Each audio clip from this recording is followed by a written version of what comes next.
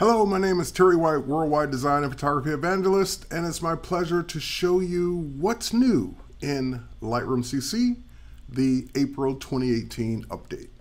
So I've got some photos here, a variety of different photos from Iceland and Paris and some portraits to show off the new profiles feature. Now, for those of you who are saying, well, what are profiles? Didn't we have profiles before? And yes and no. There are all kinds of different profiles that you might be thinking of. There are camera calibration profiles, there are monitor profiles, there are camera raw profiles, there are artistic profiles, just all kinds of profiles in the past. But now these profiles have been standardized and organized and expanded here in Lightroom CC. So first and foremost, I'm working with a raw file. And this particular raw file is just kind of out of the camera. This is the way it looked. Now, normally, when you brought an image into Lightroom CC, it would automatically apply kind of a flat-looking Adobe Standard. Well, this is Adobe Standard 2.0, so it's a little bit better. But if you were to import an image today, it would actually come in as Adobe Color. And all of these camera raw profiles are designed to give you a better starting point. So for example, Adobe Color would be the one I'd get by default because, again, it's not really paying attention to what this is. But if I said, you know what, I think a better starting point would be Adobe Landscape. And Adobe Landscape's starting to bring out some more color, bring out some more detail, and giving me a much better starting point.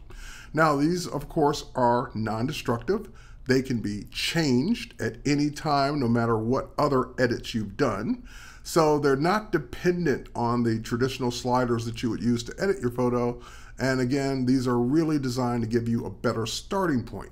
So I can apply Adobe Landscape and say, well, wow, that looks great from a starting point, but there are a few things I'd still want to do. So for example, maybe I'd want to bring down the whites in this particular photo and perhaps bring down the blacks a bit more as well, increase the contrast, and really start to make this photo pop, bring down the highlights a bit to expose that sky a little bit more.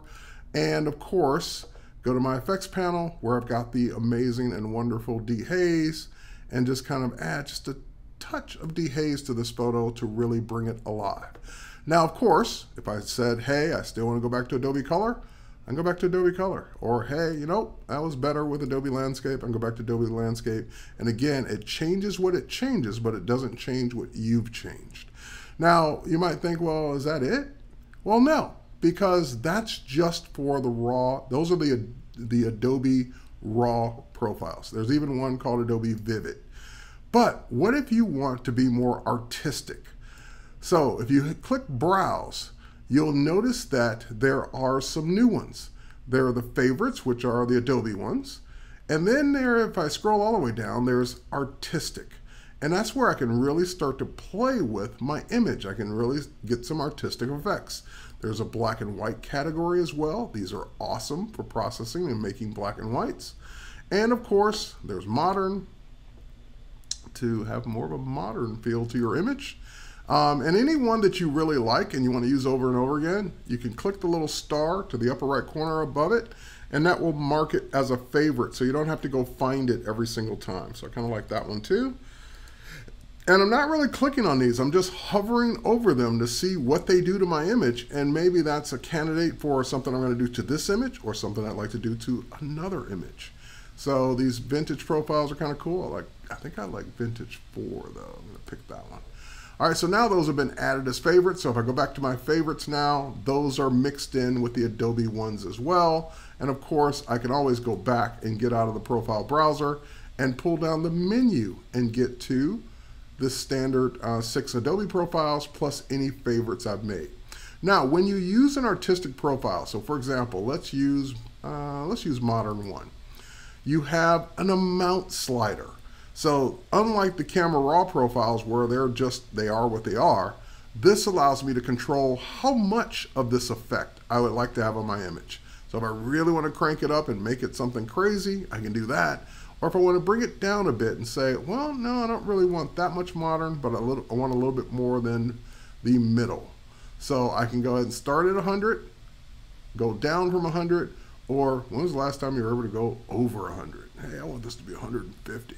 All right, so you can make this whatever you want it to be when you're applying the artistic profiles. And again, you don't like that artistic profile, you've changed your mind, switch back to Adobe Landscape. And away you go. You have not lost anything. Now, I mentioned that the six new ones here are for raw files. Well, what happens when you pick something that's not a raw file? Like this is a PSD. You'll notice that it says, it just says color, not Adobe color, and I don't get those camera raw profiles. So I wouldn't get the camera raw profiles on JPEGs, TIFFs, PSD files, or anything that's not a raw file. But I do get the ability to use my artistic profile. So again, if I like that modern one, kind of gives it like an edgy look, edgy feel to it, but maybe that's a little bit too much for a portrait, I can pull it back and apply that profile non-destructively anytime I want. Now this particular portrait is a raw file, so if I go back up, I can choose the one that is built for portraits. It's going to make a subtle change to it, but again, it's a change for the better. This one should be good for skin tones. And if you had a person standing in a landscape, then you might want to try Adobe Vivid. So that kind of is the best of both worlds for good skin tones, as well as applying a nice look to the background as well. It's a bit much for this particular photo in terms of warming it up, so I'm going to cool it off just a bit more and get something that looks just like that. So I love the profiles. I love that they give me a much better starting point here in Lightroom CC.